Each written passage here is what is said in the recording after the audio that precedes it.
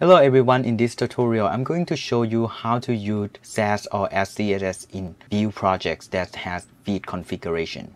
As you see over here, our Vue project has used Vite as a configuration. So how to configure Sass in this project? Alright, let's get started. First of all, I just want you to go to Vite website, vitejs.dev, and go to guide and then search for Sass. Okay, as we know, Sass is CSS preprocessor. So this is how you can install Sass in Vite project. Okay, you just copy this and then go back to Vue project. Okay, and we have to stop Vue projects first. I will type Ctrl+C and then type yes, and paste the command over here, npm add -d Sass. Hit enter.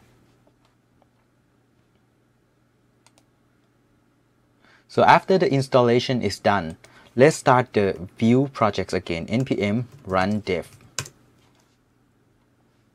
Using Sass in Vue projects that has Vite configuration is pretty easy. So you go to Vue files. For example, over here, I'm going to use Sass over here. So I put length equal to Scss. All right, let's try our first Scss over here. BG color red. Okay, save. Okay, let's change this div to be blue. Okay, class hello. Okay, and then dot hello over here, and over here background color should be variable bg color. Okay, save. So let's go back to our website. You will see background color change to red.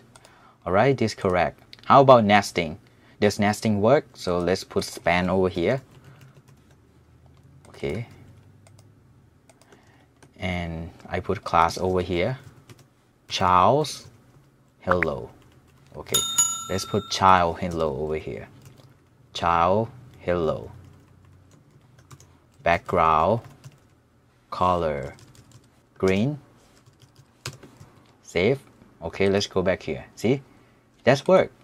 So you can create a file for Scss as well. For example, you go to asset over here. Let me create styles.scss. So let me copy this one and paste it over here. So now over here we can import styles directly from here. So add import asset, okay, and then style. Save. Let's go back to our website. It's worked the same. And how about if we comment this import? So there is no styles over here. So let's enable the import again. I can even change main to Scss as well. So main Scss. Instead of using CSS, we use Scss. Okay. Let's go back to main.js over here. Let's go to here, and you have to change this one to Scss because we have changed it from CSS to Scss. Okay, for example, over here, if I put like body background color blue, okay, save. Let's check. See, it's worked. How about I declare like bg body, okay, blue. So how about I copy this variable and paste it over here? Does it work? So let's see. So it works. So it's worked the same.